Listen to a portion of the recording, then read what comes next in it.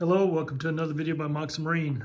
In this video, I'm installing a Delco EST ignition system on a Mercruiser 4.3 liter V6.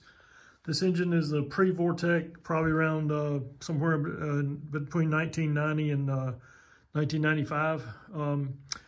So it had the Mercruiser Thunderbolt IV system originally, and every Mercruiser engine I build, I just go ahead and upgrade them with Delco EST parts. I don't charge for labor because I would have had to put the ignition system back together anyway.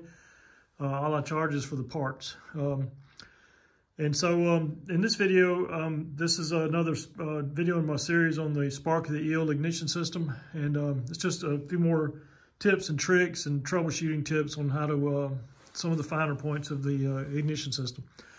So one of the things I've said previously in a previous video, I believe, is I think it was video number 2 maybe, or was it video 1?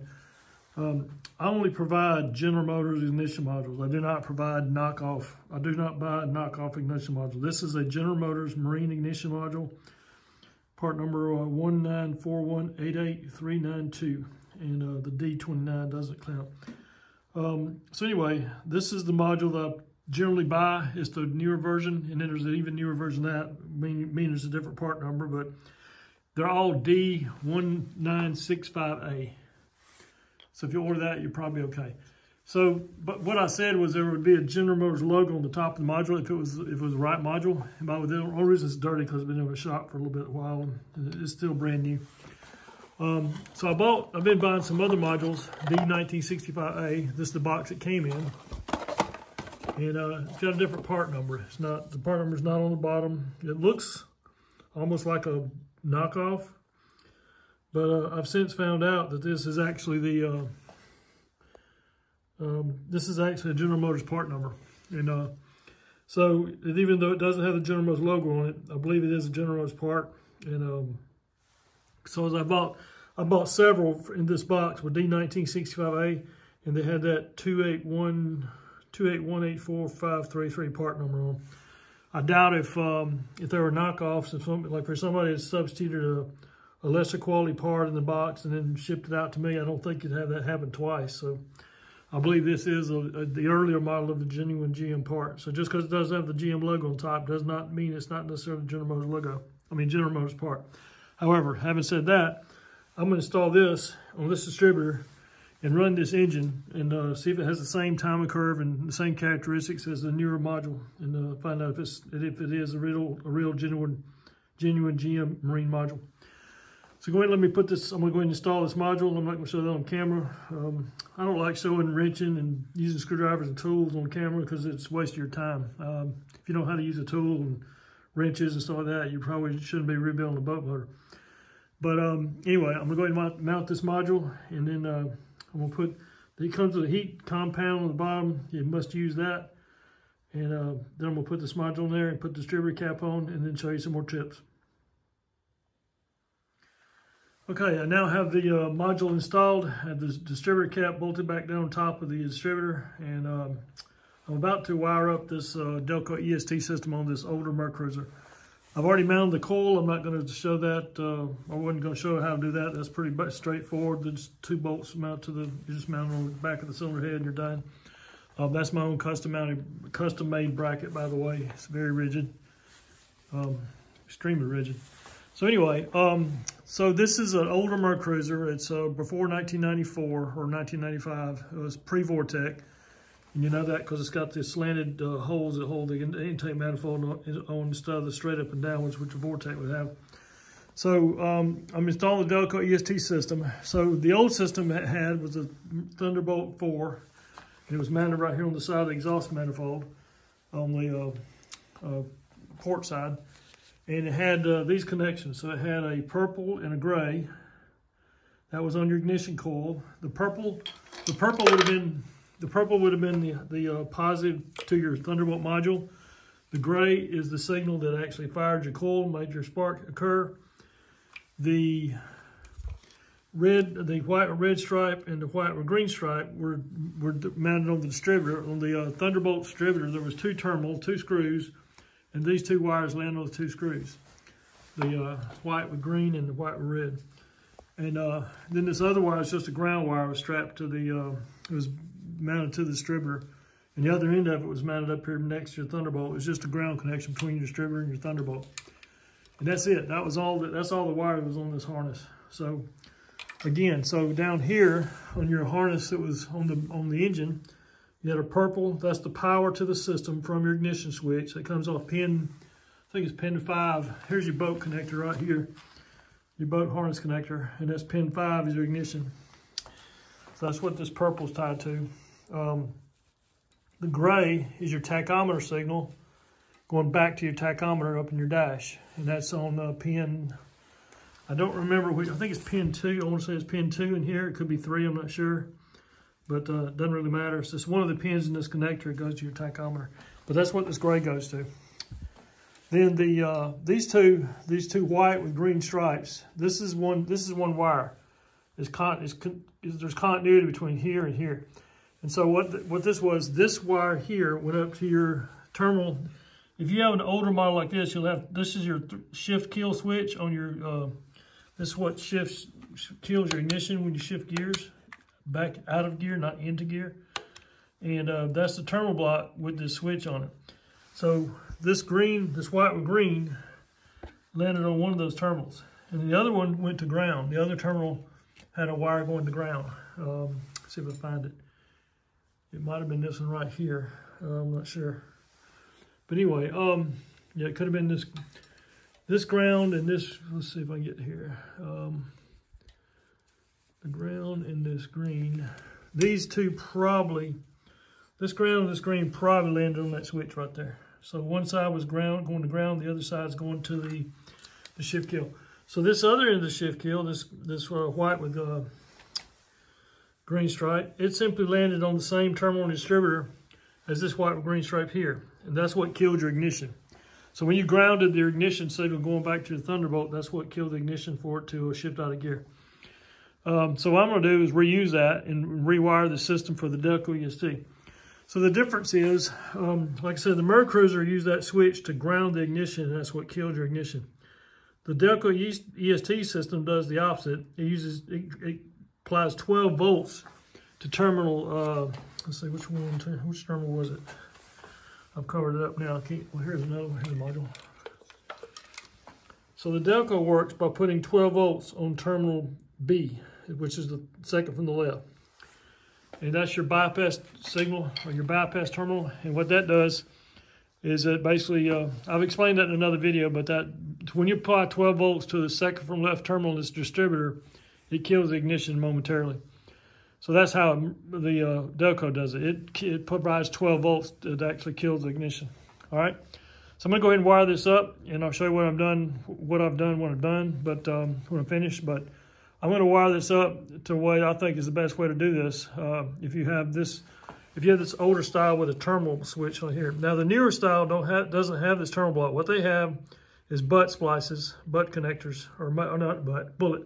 They have bullet connectors that you hook your switch into your harness, and they're quick disconnect. But this one here uses this terminal block. So if you have this is the video you need to pay attention to how to wire up a Delco EST system to the older models. So let me go ahead and do it, and I'll show you all the wiring when I'm done. Okay, I've not completed this, but I'm going to describe what I've done so far and explain what I'm going to do to complete it tomorrow. So, like I was saying, the shift kill, this white with green stripe was coming here.